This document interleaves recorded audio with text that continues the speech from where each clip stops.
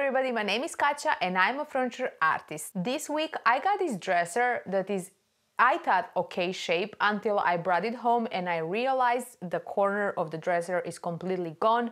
So I have to fix that first. But besides that, it's actually in pretty good shape and I'm going to give it a complete makeover. First thing first, let's remove the drawers and hardware and take this piece outside so we can do the fixing. We will be using Bondo. Bondo has a big odor and I suggest you do it outdoor.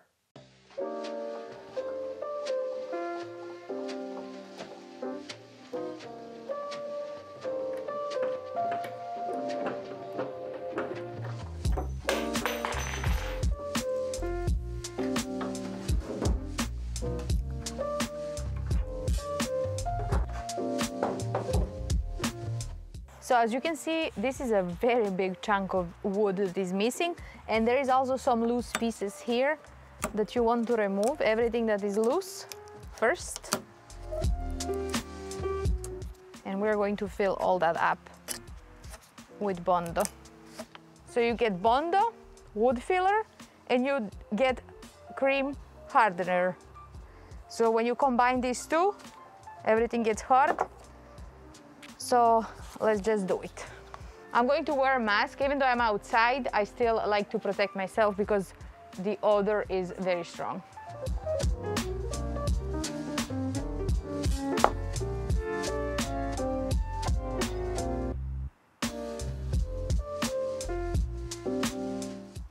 And now you mix it up.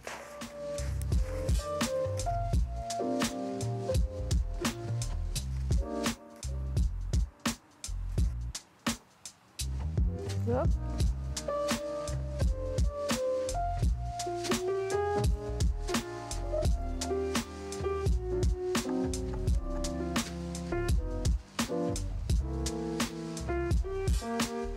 It looks like a mess right now, but that doesn't matter because we're going to sand everything nice and smooth once everything is dry.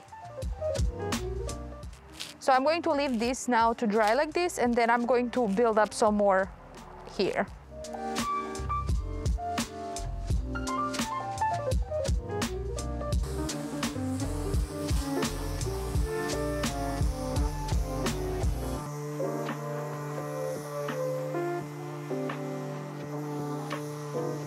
So I'm going to put a little bit of wood filler here, just to make it prettier.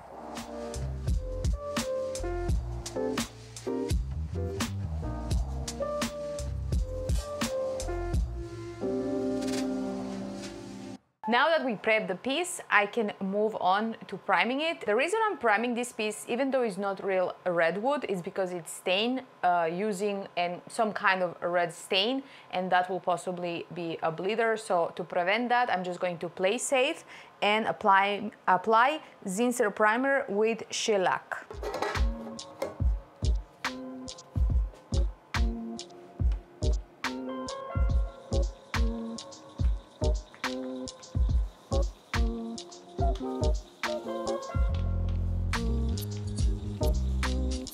So as I'm going, I'm noticing that one coat is not going to be enough. I will have to go over with a second coat for complete coverage, and that will make sure 100% that I don't have any bleed through. And the reason I love to apply this primer with the roller is because it gives you like a nice smooth finish. Every time I try to use it as a brush, with a brush it comes out messy and it makes brush strokes and whatnot. So I just prefer to go with a roller. It's much faster, and also it's very hard to clean this, so I just toss away the rollers once I'm done with it.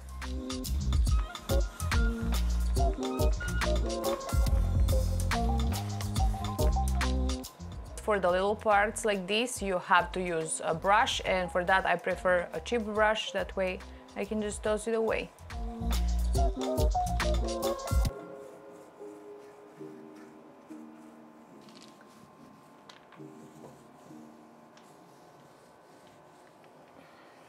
Now that my piece is all clean, fixed and primed, I can move on, and I'm going to create this keyhole moldings for each drawer. So I will be creating 4 of these. I actually like this one the best. I like them all, but this one looks that will fit the piece the best. I'm going to get this amazing casting resin, and I'm going to mix solution A with solution B, equal parts, and I'm going to pour that mixture into the molding and let it dry for 10 minutes. And I'm going to repeat that 4 times.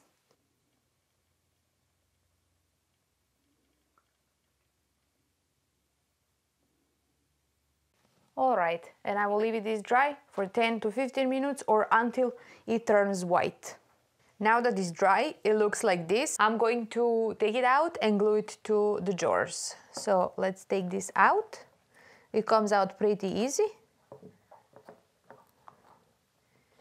And you have this beautiful mold. And it's kind of bendable when it's freshly made. The longer you let it sit, the harder it's going to get. But now it's pretty flexible. I'm going to use this Gorilla Glue. It's messy, but it's so strong and it's so good, and I really love this product.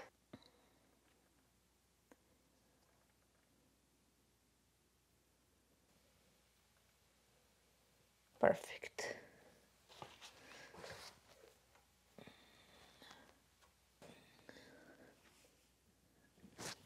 Now I'm going to start painting. I will be using Sloan Duck Egg Blue color, which is one of my favorite colors from Sloan.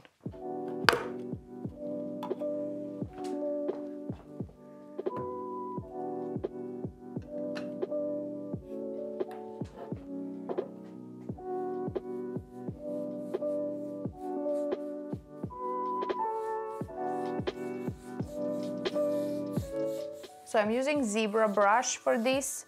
I'm going for a kind of like a smooth finish. I'm not trying to create any texture. So I'm just going and spreading paint evenly everywhere.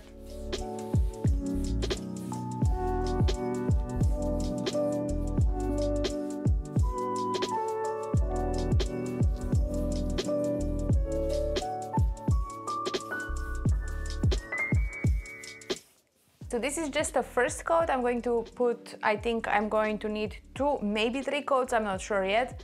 For now, I just have this first coat down, and once I'm done with the first coat, I will let everything dry and apply the second coat.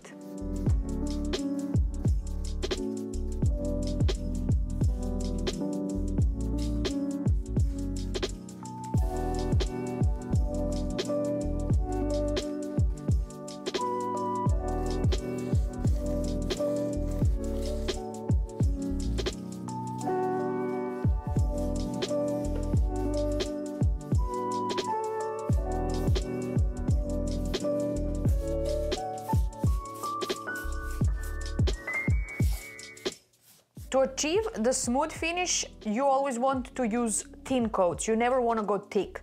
So as you can see, this is very thin coat, and that's probably why I will need 3 coats, but I will rather apply 3 coats than have brush strokes all over my piece when I'm going for a smooth finish. So now we're going to apply second coat, and as soon as that is dry, we're going to apply the third coat.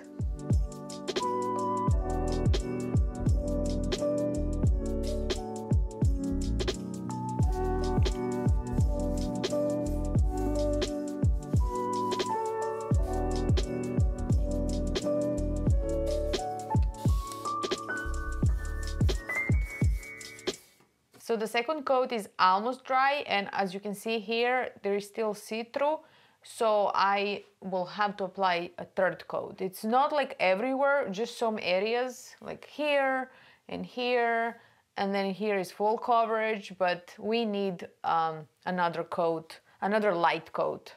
So after I applied 3 coats, I let everything dry overnight, and now I have a nice solid coverage on this piece. And now I'm ready to move to another step. I'm thinking of doing some stamping on the sides, and I'm thinking of using this pale gold with this stamp, which is called Stamped Damask. You guys know how much I love damask, so I'm thinking to do that. These new Décor ink pads come like this. and I will show you how to use it. When you open, this one is empty. You don't toss this away. And now we are going to fill this using this ink. I'm going to shake it a little bit. And then I'm going to pour it into this pad.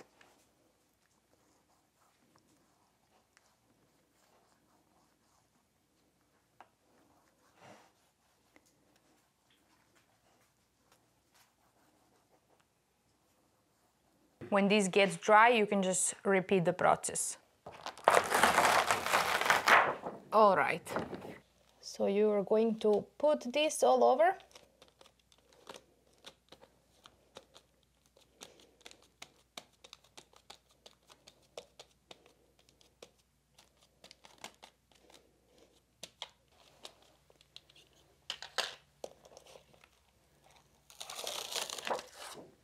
And now we are going to stamp it.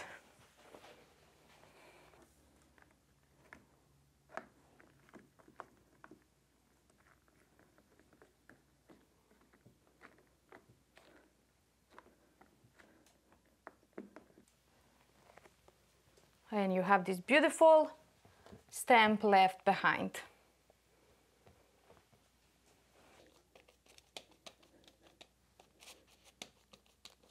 And you want to connect them here.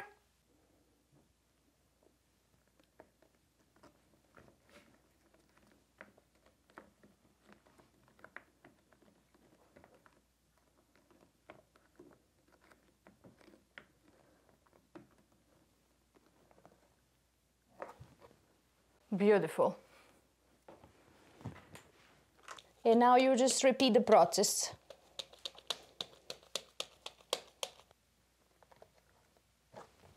Beautiful.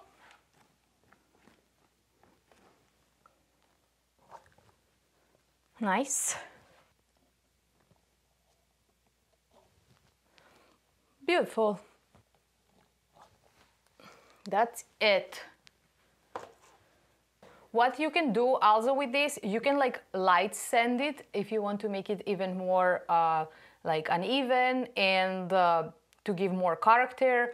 You can put more ink pads on the stamp and make it more solid. You can play with this as you want, but this is just a great way to add something to your pieces. Now I'm going to protect everything using Sloan clear wax and Redesign with Prima waxing brush, and then I'm going to go over with a black wax and a cheap brush to do some shading around the doors.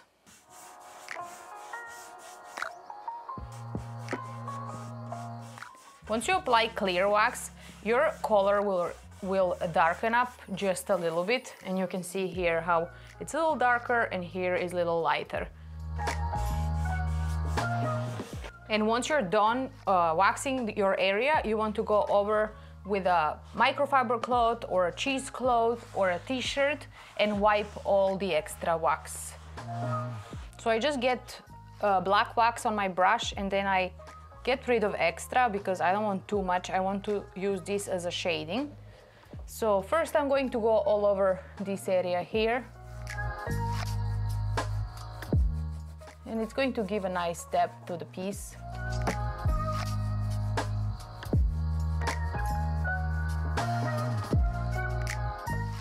And then you just go over and pick all the extra.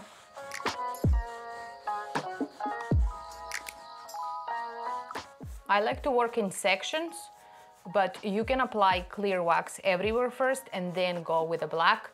I just love to work section by section, but that's totally personal preference. And then I'm gonna go around the edges.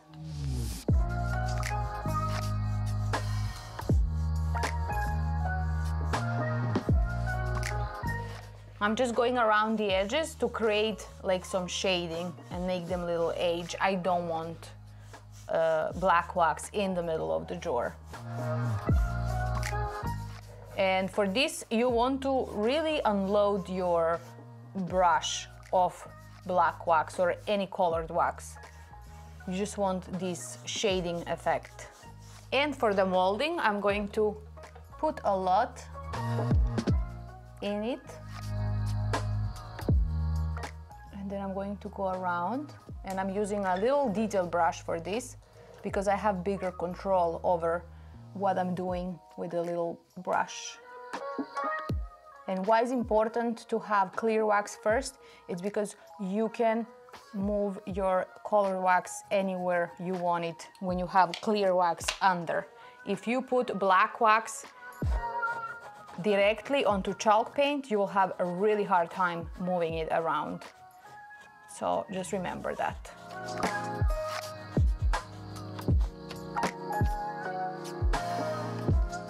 So what we're doing here, we're aging this molding, and it looks beautiful. And you can put more or less than me, it's totally up to you.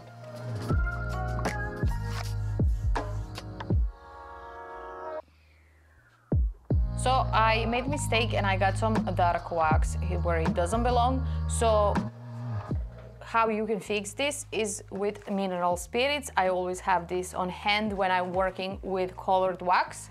It's very simple. You just put it on the cloth a little bit and you go over it and you get rid of it.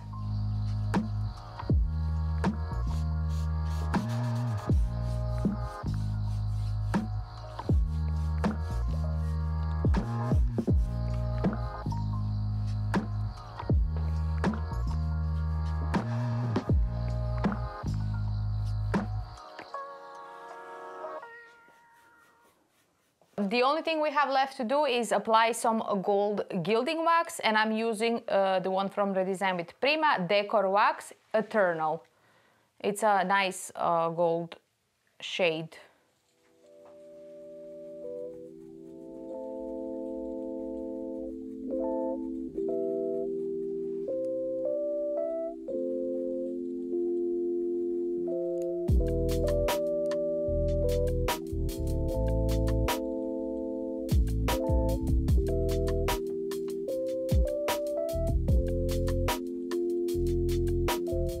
And I'm going to apply some on the borders.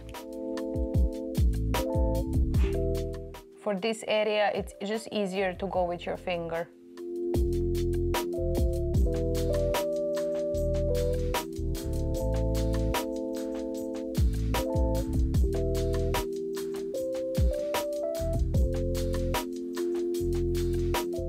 One thing I really love about this wax is that it dries so fast. Like you apply this one and next 24 hours, the next day you can touch it as much as you want it. There is nothing coming off on your hands. So that's pretty amazing because a lot of gilding waxes out there are horrible in curing time. Like they take really long time to cure. Some never even cure completely.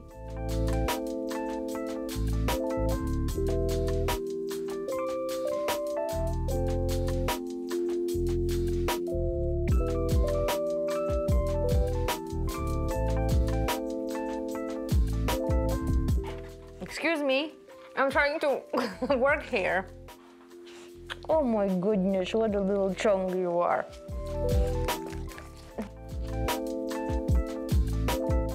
Now I'm going to gild the hardware and I will be done. This hardware is so beautiful. They don't make them like this anymore. It has so much character and it's just so pretty.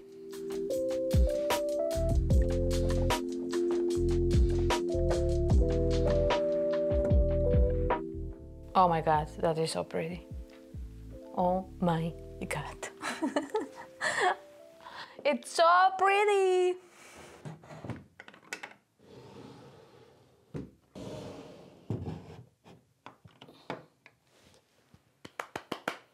And we're finally done. Here is this beautiful piece. I am blown away by the effect the gold had on this piece. It totally made this piece, like, I'm so in love. I love this duck egg color. It's something in between blue and green. And I love the little bit of shading I did on the edges and corners. This is a perfect example that you can make a piece look blended without blending it, just with a little bit of dark wax. I love the stamping on the side. It looks like wallpaper, like distressed wallpaper. And I just love this piece altogether, even though I had to work really hard to get it done. This piece made me sweat.